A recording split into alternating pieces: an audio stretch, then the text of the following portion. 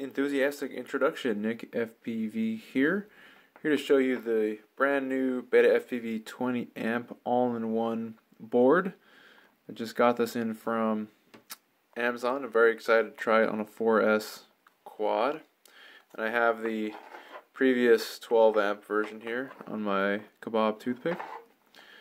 So what we get here in the package, we have of course the board. I already installed our little spacers here, which I'll be putting in a build pretty soon.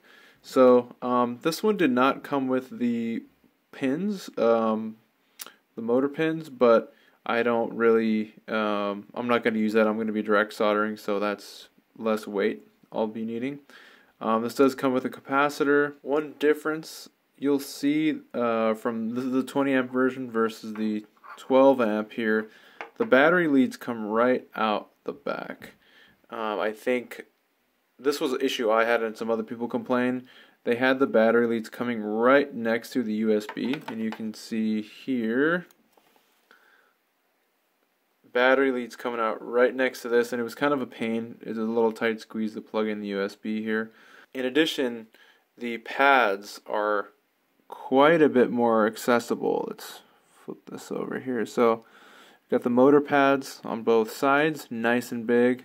Yeah, the pads here on the sides are larger. Here's, you can see an example here. Here's like the previous, quite a bit smaller pads you can see here. So that's a nice addition.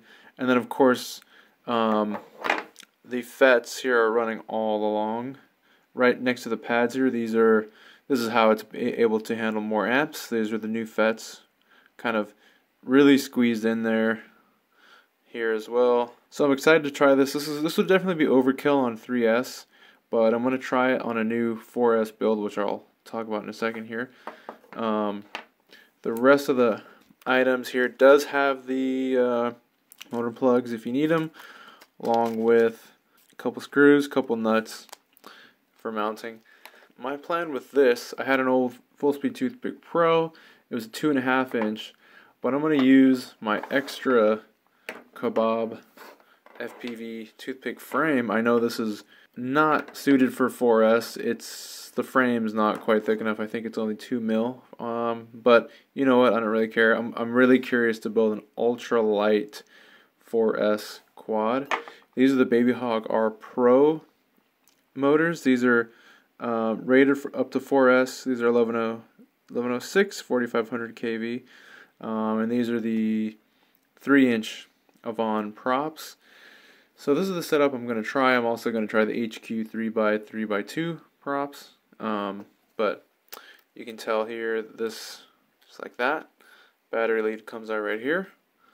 And yeah, so I'll be posting another video once this build is ready, hopefully in the next few days, and it should be a screamer. See how it manages. Now one more thing I want to share quickly is if you are a Primo 3 owner, this is a Primo 3, another very popular 3-inch micro frame. Big fan of the Primo. However, these came out maybe a month or two before the 12 amp and 20 amp Kebab flight controllers came out from BetaFPV, and it does not, even if I go this way, like, it does not fit. It just doesn't fit between these two things. So unfortunately not compatible with a Primo. You'll have to use toothpick frame, twig frame, etc. Which I'm bummed about, because I think this is actually probably a little sturdier of a frame than the Kebab. It's got some wider arms, but so it is. And then Kebab recently briefly mentioned he's going to be working on the 5-inch toothpick, TP3, and he was saying BetaFPV was coming out with a new all-in-one board. I think this is it, because this will be handling 4S.